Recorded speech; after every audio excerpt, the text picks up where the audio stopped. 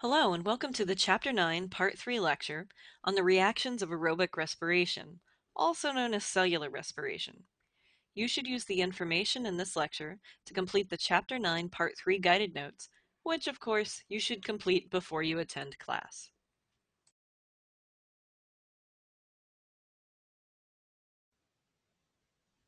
In Part 2 of this chapter, we started discussing glucose metabolism, or glucose breakdown.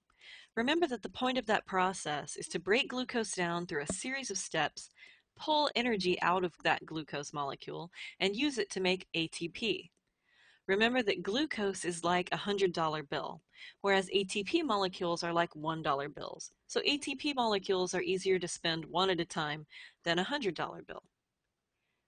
Now, in the last lecture, we took glucose through glycolysis and broke it down into two pyruvate molecules.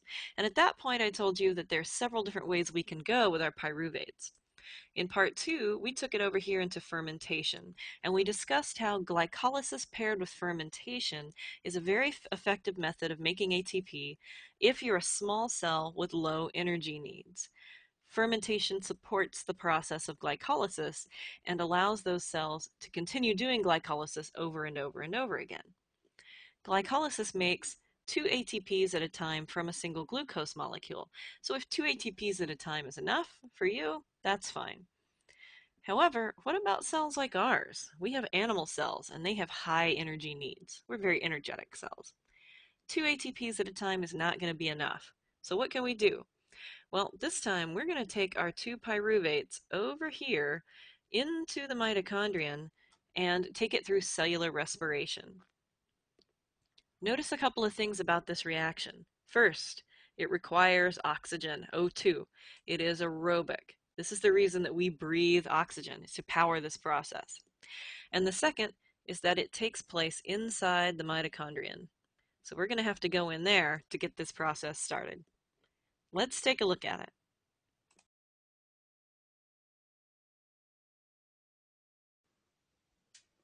The endosymbiotic theory tells us that mitochondria are essentially little bacterial cells living inside our own cells, and they help provide our cells with energy. There's some parts of the mitochondrion that you need to be familiar with before we get into the reactions of cellular respiration. Like all cells, mitochondria have an outer membrane. This is just a phospholipid bilayer like we find on the outside of our own cells. Mitochondria are sort of unique in that they have an inner membrane as well. They have a second layer in here. And this inside layer of phospholipids is folded into these little wrinkles that we call cristae. Now, between the two layers is a space. So there's the outer, there's the inner, and you'll notice there's a little gap in between filled with fluid. We call that the inner membrane space, and some important reactions are going to occur there. The last part of the mitochondrion that you need to know about is called the matrix. It's this liquid in the very center inside the inner membrane. So that's the matrix.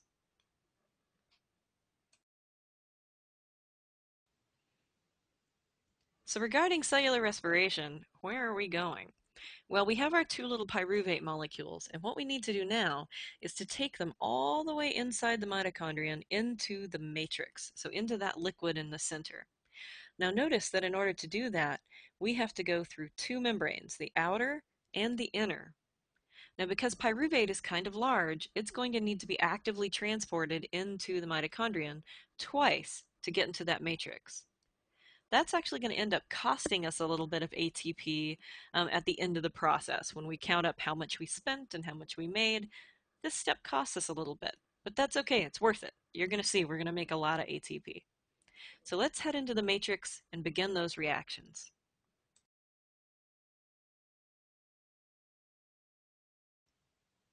The first reaction of cellular respiration is known as pyruvate oxidation. Sometimes it also goes by acetyl-CoA formation. Either name works.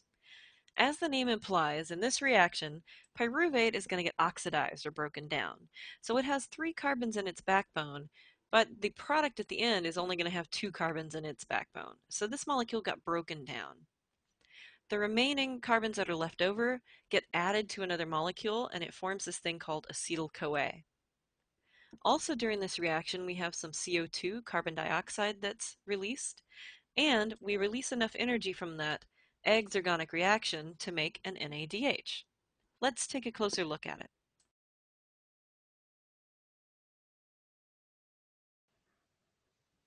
Let's look at pyruvate oxidation in a little more detail. Here's good old pyruvate. Notice that it has 1, 2, 3 carbons in its backbone. Once the pyruvate enters the mitochondrion, it's going to go through a step wherein the top part, this top carbon with its oxygens attached, is going to get removed by an enzyme. That little molecule is going to form a molecule of CO2, which is going to leave. Now think about it. Every time we breathe out CO2 or carbon dioxide, right? Well, this is one of the sources of that carbon dioxide. Now the remaining product, that remaining 2 little carbon chain, is going to go inside the mitochondrion and it's going to encounter this thing. This thing is called coenzyme A. It is a multi-enzyme complex, so it's a big complicated molecule. And the job of coenzyme A is really to grab that little leftover piece and carry it into the next step. So it's like a little transport molecule. That's all it does, is deliver this to the next step. Here you can see that coenzyme A has grabbed on to the 2 carbon part that's left over.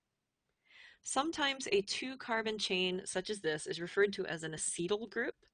So collectively we call this molecule acetyl-CoA, and that's what's going to go into our next step.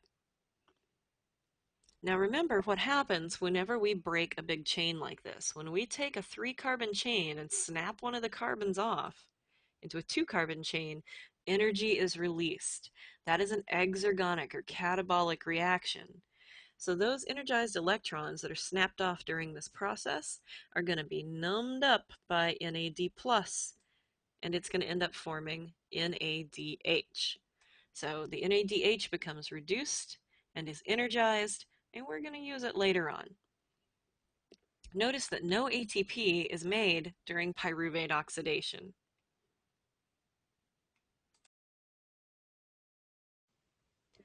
There's one other thing you should notice about pyruvate oxidation, and that has to do with the numbers of molecules we're dealing with. This diagram shows a single pyruvate undergoing oxidation and forming a single acetyl-CoA. But remember that from our original glucose molecule, we actually had 2 pyruvate molecules to work with. So if we have 2 pyruvates to start out with, we're going to end up with 2 acetyl-CoAs total. So this reaction will repeat twice. We're also going to end up harvesting 2 NADHs from this process. And it requires 2 coenzyme A's, and it makes 2 CO2s. So remember that total through this reaction, because it runs twice, we have to double the numbers of all of our molecules, if we're keeping track of them, which we are.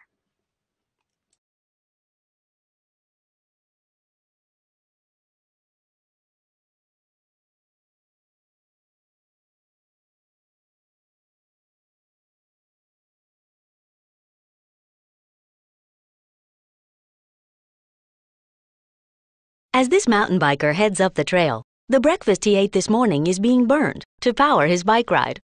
His breathing rate increases as his leg muscles demand more oxygen to burn more fuel. Let's zoom down to where this fuel is burned, our cells. Here, the blood vessel on the left delivers fuel and oxygen to a single muscle cell. In cellular respiration, energy in fuel is converted to ATP, shown here as starbursts. Most ATP is made in the cell's mitochondria. ATP powers the work of the cell, such as contraction.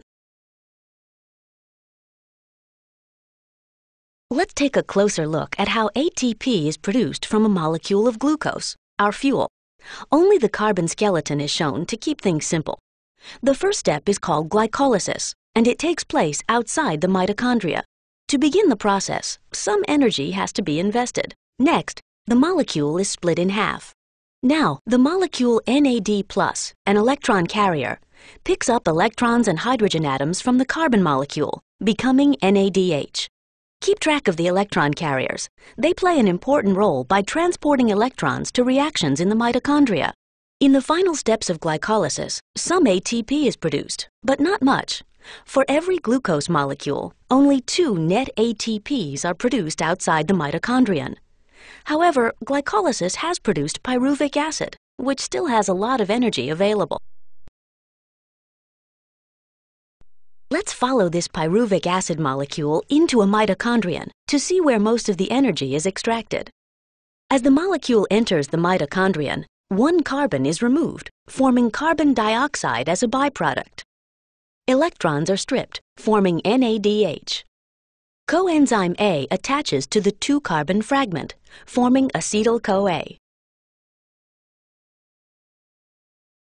Coenzyme A is removed, and the remaining 2-carbon skeleton is attached to an existing 4-carbon molecule that serves as the starting point for the citric acid cycle. The new 6-carbon chain is partially broken down, releasing carbon dioxide. Several electrons are captured by electron carriers, and more carbon dioxide is released. The carbon dioxide that you exhale comes from the reactions of cellular respiration. 2 ATPs are produced by the citric acid cycle for each molecule of glucose. At this point, only a small number of ATPs have been produced. However, more energy is available in the electrons that are being transported by electron carriers. While the citric acid cycle starts another round, let's follow an electron carrier to the next step in the process. Electron carriers such as NADH deliver their electrons to an electron transport chain embedded in the inner membrane of the mitochondrion. The chain consists of a series of electron carriers, most of which are proteins that exist in large complexes. Electrons are transferred from one electron carrier to the next in the electron transport chain. Let's take a closer look at the path electrons take through the chain. As electrons move along each step of the chain, they give up a bit of energy. The oxygen you breathe pulls electrons from the transport chain, and water is formed as a byproduct. The energy released by electrons is used to pump hydrogen ions, the blue balls, across the inner membrane of the mitochondrion, creating an area of high hydrogen ion concentration. Hydrogen ions flow back across the membrane through a turbine. Much like water through a dam, the flow of hydrogen ions spins the turbine, which activates the production of ATP. These spinning turbines in your cells produce most of the ATP that is generated from the food you eat. The process you've just observed, cellular respiration, generates 10 million ATPs per second in just one cell. That ATP can power a biker up the trail, or it can power your brain cells as you learn challenging biology topics.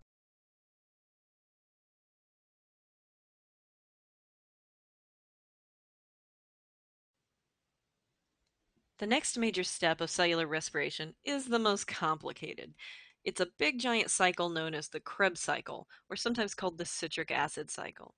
This cycle actually consists of 8 different steps catalyzed by 8 different enzymes, but we're going to keep it pretty simple. Essentially what happens in this cycle is that this molecule from the last step, acetyl-CoA, is going to go in, it's going to be affected by a number of enzymes, and a number of different energy products are going to be harvested and made, including NADH, FADH2, and ATP. This is the last step of glucose breakdown, so this is the last point at which we can get any more energy out of that original glucose molecule. A waste product of the Krebs cycle is CO2, which again we breathe out. Let's take a closer look at the Krebs cycle.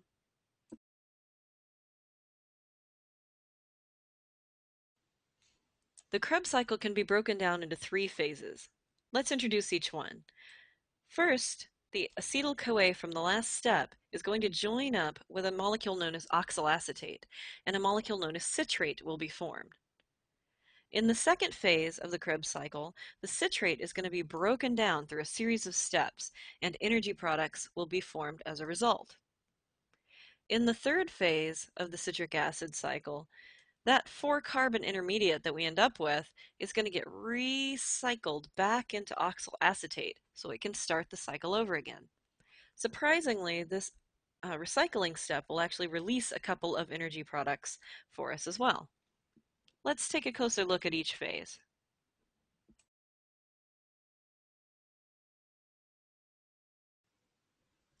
Here's the first phase of the Krebs cycle. There's 2 major reactants. oxalacetate, and the acetyl-CoA molecule that was formed in the last step. Here's our little acetyl-CoA molecule. Now the coenzyme A molecule that delivered it here is going to drop it off, and then that guy's going to leave and go back to the previous step to pick up more acetyl groups and deliver them to the Krebs cycle. So he's going to leave. That leaves us with the acetyl group, which is a 2-carbon molecule. It has 2 carbons in its backbone. Now here's oxalacetate, which is kind of fun to say. Notice that it has 4 carbons in its backbone. When the acetyl-CoA and the oxalacetate get together, they end up forming this molecule, citrate. And if you look at the molecule closely, you'll see that it has 6 carbons in its backbone. Now that makes sense because 4 carbons plus 2 carbons equals a 6-carbon molecule. Citrate is also known as citric acid. So that's the reason for the other name for this cycle. It can be called the Krebs cycle after the scientist that characterized it, or it can be called the citric acid cycle, because citrate is citric acid.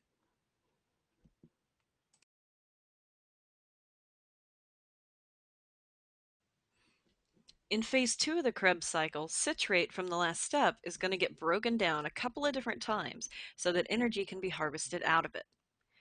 In this first step of the second phase, citrate, which is a 6-carbon molecule, is going to get broken down into an intermediate that only has 5 carbons. So in other words, a carbon was snapped off of the backbone. Now where does it go? Well, it leaves as CO2. That's a waste product that we breathe out. Now because that reaction is exergonic, because we broke something, energy is going to be released, and guess who's going to capture it? Good old NADH. This reaction is going to happen again. This intermediate, and don't worry about learning its name, it's going to start with 5 carbons in its backbone. A carbon's going to be removed, so we're going to end up with another intermediate with only 4 carbons. Again, because a carbon was removed from the chain, that carbon is going to leave a CO2, which is waste, and energy is going to be released, which can be snatched up by NADH.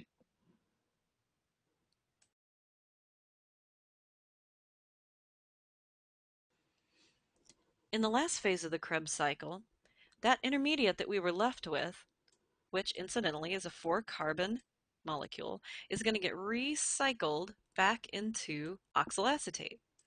Now, oxalacetate is also a 4-carbon molecule, so no carbons are going to be added to the chain, but stuff is going to get rearranged around that backbone through a series of steps. Now, it might surprise you to learn that these steps are actually exergonic. These are catabolic reactions that happen through this rearrangement. So energy is going to be released. Now, who's going to grab up our energy for us? Well, there is an enzyme present that is capable of substrate-level phosphorylation. In other words, it's going to take an ADP and change it into ATP for us. So we make an ATP, that's great. Other enzymes are also present that will make an FADH2, becomes reduced and is filled with energy, and at another point an NADH is going to get filled up with energy as well.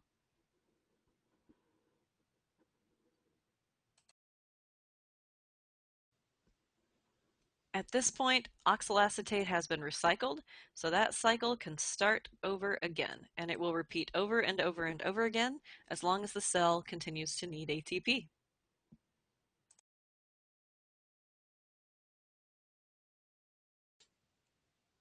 That complicated Krebs cycle was a lot of work, so what do we get out of it?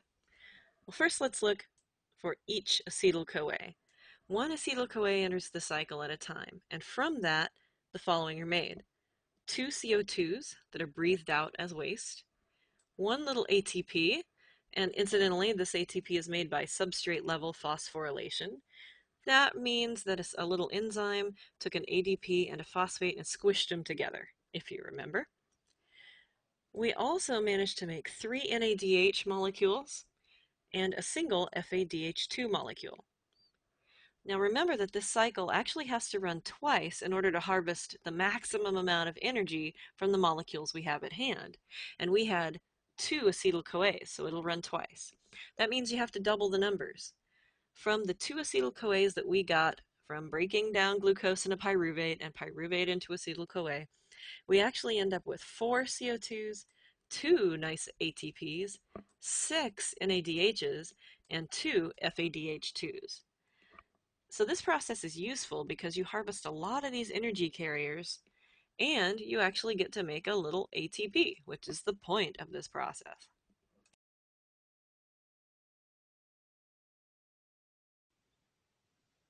The Krebs cycle actually marks the end of the glucose breakdown part of this metabolic pathway. So at this point, we've broken glucose down as far as we can go, and we've harvested as much energy out of it as we can. Before we move on to the next step, let's assess where we are. First of all, let's look at ATPs. How many ATPs did we make through all these steps? Well, we only made 4. We made 2 profit in glycolysis and 2 in the citric acid cycle. So that's pretty good, but it's not nearly enough to power an energetic cell such as an animal cell. So what else do we have to work with? Well, let's look at our energy carriers. NADH, we managed to make 10 of those guys. We made 2 in glycolysis, 2 more in pyruvate oxidation, and 6 more in the citric acid cycle, so 10 total. We also managed to make a little FADH2. We only made 2 of them from the citric acid cycle, but they're going to be handy too. Now, NADH contains enough energy to make 2.5 approximately ATPs. So we can make quite a bit of ATP out of the energy in these NADHs. There's also enough energy inside an FADH2 molecule to make 1.5 ATP molecules. So we can use that energy to make some more ATP. Well, how do we do that? For that, we're going to need a machine. We're going to feed these energy carriers into a big machine known as the electron transport chain. And that chain is going to convert that energy from the carriers into ATP energy. Let's take a look at it.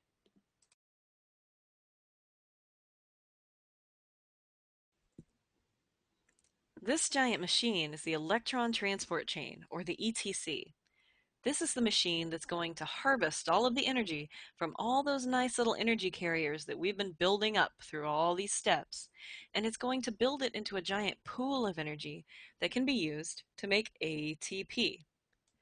Now, before we get into the steps of how that works, let's talk about where we are. We have been in the matrix of the mitochondria, so in this fluid kind of in the center. But the ETC is actually built onto the inner membrane of the mitochondria. Remember that the mitochondrion has 2 membranes. So if that's the inner membrane, this might be the outer membrane. The ETC is here, and there will be multiple electron transport chains built into this inner membrane.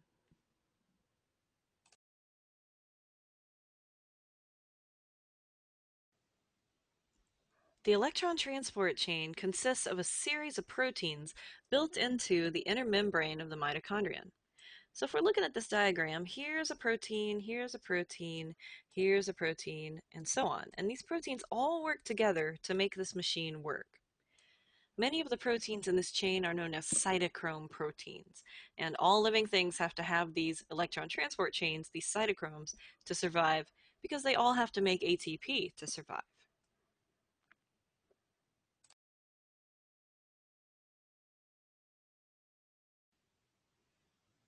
As with any machine, this machine has to be energized or turned on before it can do its job. So let's talk about how the machine is energized. Now remember that our energy carriers, NADH and FADH2, were reduced when they gained a couple of electrons. So they took energized electrons out of other molecules as those molecules were being broken down. That's how they became energized. These little energy carriers are now going to drop off those energized electrons into some of the proteins of the chain. So NADH is going to drop off 2 of its little electrons into this chain. FADH2 is going to drop off its little electrons into this protein. When they do that, they become oxidized again. So they become emptied of that energy and they have to go back and be re-energized again, start the cycle again. It's the electrons that actually give this machine energy. What will happen is that the electrons will be dumped into the proteins, and then they will travel from one protein in the chain to the next. They actually get handed off. So this first protein will hand it to the second one. The second one will hand its energized electrons to the third one. This one hands it to the fourth one, to the fifth one, and so on. So it's kind of like a game of hot potato, if you remember that from when you were a kid, where you're passing an object quickly from one thing to the next, keeping that energized reaction going. As the electrons travel through this chain, they leave a little bit of energy behind. So the electrons at the beginning of the chain have more energy than the sad little electrons at the end of the chain.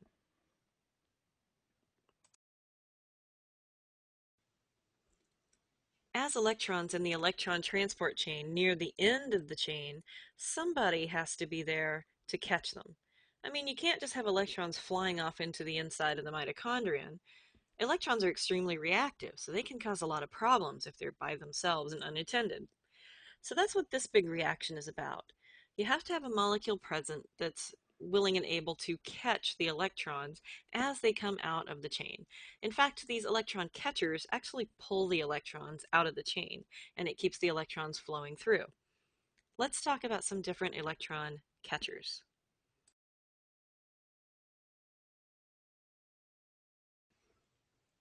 Different forms of glucose metabolism use different end chain catchers at the end of their electron transport chains.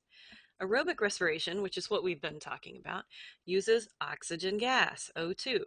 This is really the reason that we breathe oxygen gas. Without oxygen gas, the electron transport chain shuts down and we die. Now, the oxygen gas is actually going to break down through this reaction. It's going to interact with those electrons coming off of the chain. It's also going to interact with some hydrogen ions, and it's going to form H2O, water, as a byproduct.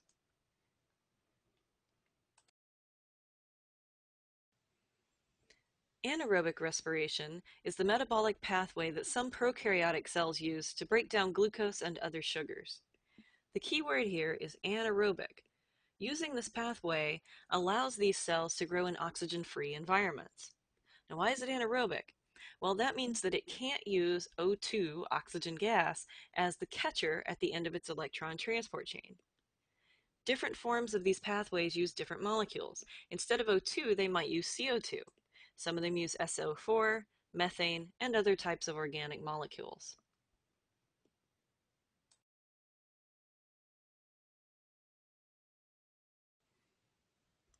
So now that we've energized this machine, we need to discuss what it actually does. What work does it do?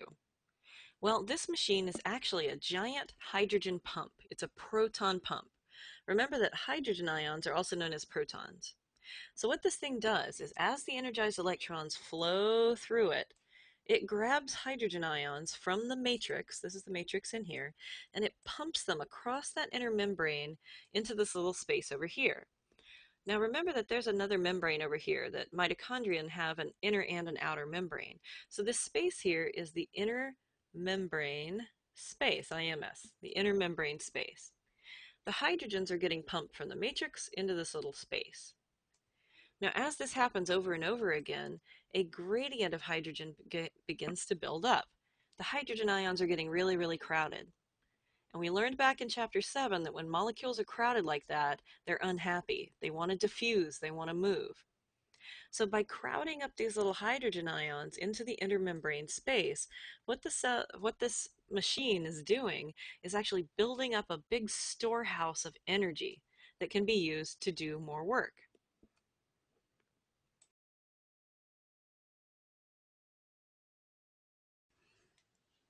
The electron transport chain has been pumping these hydrogen ions into the intermembrane space, so it's been creating this giant gradient of hydrogen ions. Now these ions are pretty unhappy. They want to move, they want to diffuse, so they can do some work. How are we going to use these guys to make ATP? Well, that's where this enzyme known as ATP synthase comes in. Here it's this pink and purple thing. ATP synthase is a big machine. It's got moving parts. We'll take a look at it more in just a moment. But essentially what it can do is it can allow hydrogen ions to flow back through it from the intermembrane space back into the matrix. And as those charged particles flow through the enzyme, that energizes it. That gets its parts moving. And what its parts will do is take ADP and a phosphate and stick them together into ATP. In other words, ATP synthase phosphorylates an ADP into ATP. This machine makes ATP. and it's powered by that hydrogen gradient.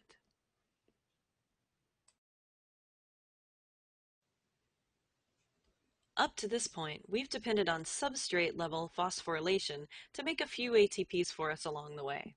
In fact, up to this point, we've only made 4 ATPs. That's not very many. Hopefully you can see how this method is different. This method of phosphorylation is known as oxidative phosphorylation. It's much more complex, but it's much more efficient. I mean, look at this thing. This machine uses an electron transport chain, a hydrogen gradient, this big enzyme complex with moving parts, and it doesn't just make one ATP at a time, it makes a bunch of ATPs at a time. So it's much more complex, but it's also faster. That's oxidative phosphorylation.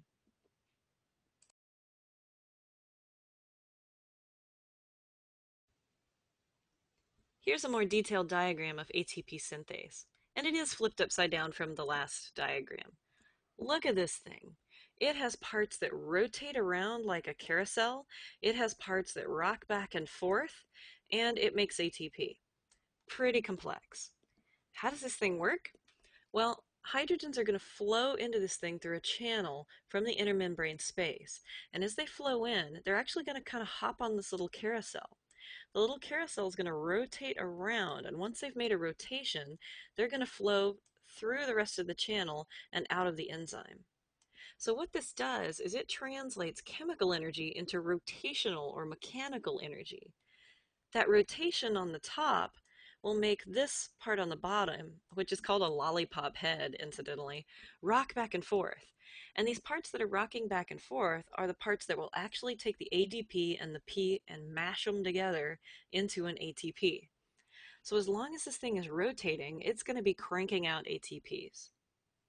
We say that ATP synthase uses a proton motive force because it is supplied with energy by hydrogen ions flowing through it. How many ATPs can it make? There are estimations, but approximately 28 to 30 ATP at a time. Pretty good.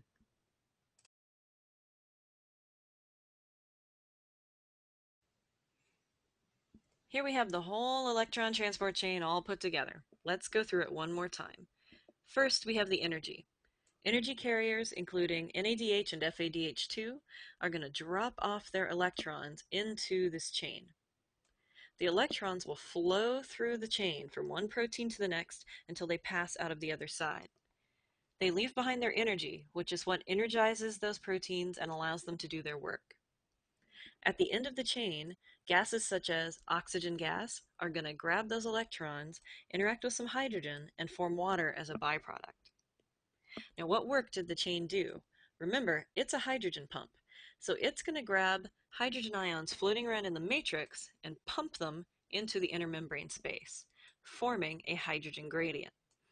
Finally, the hydrogen gradient is going to be used to power ATP synthase. As these hydrogens flow back from the inner membrane space into the matrix through the enzyme, it's going to energize it, and it allows it to change ADP into ATP, which is the product we were looking for.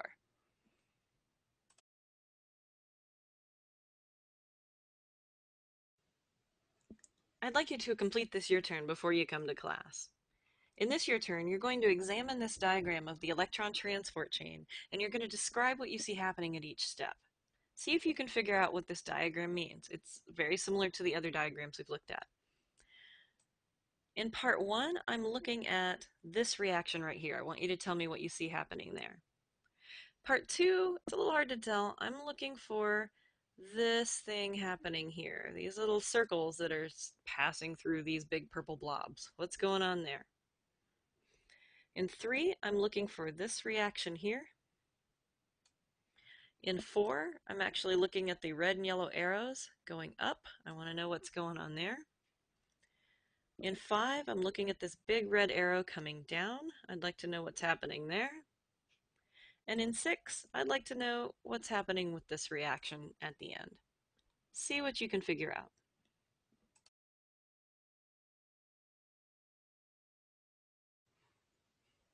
How many ATP molecules are made through this long metabolic process? Well, most estimates say that from the energy in one glucose molecule, we can make between 36 and 38 ATPs. However, that's if conditions are ideal. If everything runs perfectly, we might get 36 to 38 ATPs. However, there are some factors that can decrease the amount of ATP that's made. Let's talk about those. First of all, remember that the exchange rate between our energy carrier molecules and ATPs are not whole numbers. There's enough energy in an NADH to make about 2.5 ATPs. And remember, there's no such thing as a half ATP. Same thing with FADH2. There's enough energy there to make 1.5 ATPs. No such thing as a half ATP. So it's an estimated value. Second, when we bring the pyruvate into the mitochondrion from glycolysis, it has to be actively transported through two membranes to get into the matrix. Active transport requires ATP. So in order to even get the reactants to the reaction, we have to burn a little ATP, and that takes a little bit out of our profit margin. Finally, the proton motive force is not 100%. What does that mean? Well, that means that the electron transport chain is actually leaky. Sometimes hydrogens sneak through that membrane back into the matrix without going through ATP synthase. And because they don't go through the enzyme, they don't energize it. If they don't energize it, it's not going to make quite as much ATP. So there are some costs associated with these steps.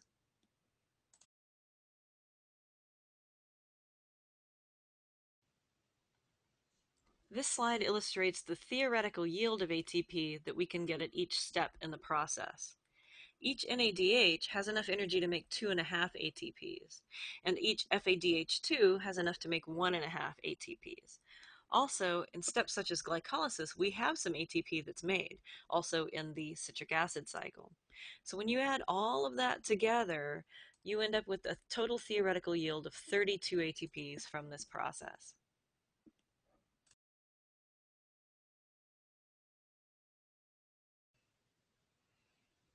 All of these different estimates differ from one another. How much ATP do we make from the energy in one glucose? Well, the truth of the matter is that we make about 30. 30 ATPs are made from the energy in one glucose. That's pretty good. So I told you before to think of the glucose as a $100 bill and ATPs as $1 bills. However, keep in mind that that's just an analogy, that the exchange rate between a $100 bill and a $1 bill is not going to be the same as in these molecules. One glucose is equivalent to about 30 ATPs, and that's pretty good.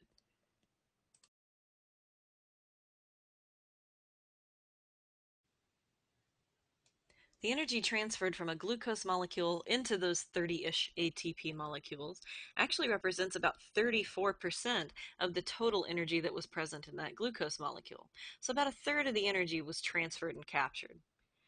The rest of that energy is going to be lost as heat, but even that energy isn't useless. That's the heat that helps keep our bodies warm. That's the heat produced by digestion. Now, 34% may not seem like a lot, but let's compare that to a combustion engine. The average car engine uses about 25% of the energy present in the gasoline that's burned in the engine. So we're at least a little more efficient energetically than the average car. That's pretty good.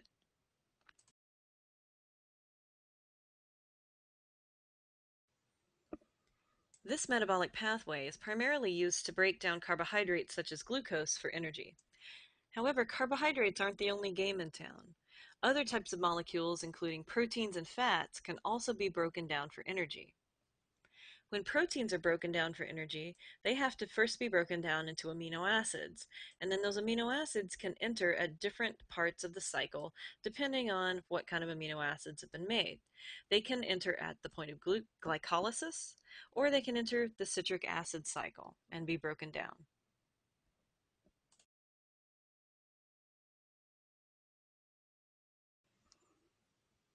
Fat molecules contain a lot more potential energy than the average carbohydrate molecule.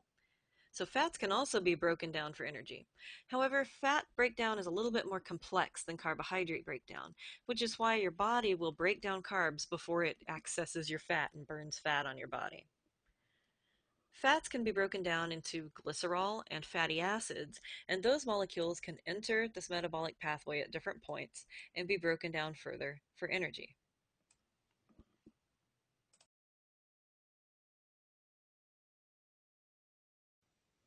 Whooey, you guys, you did it! You finished big old chapter 9. You should now feel confident enough in your knowledge of ATP that you can finally go out and get that ATP tattoo that you've been wanting. We'll see you in class.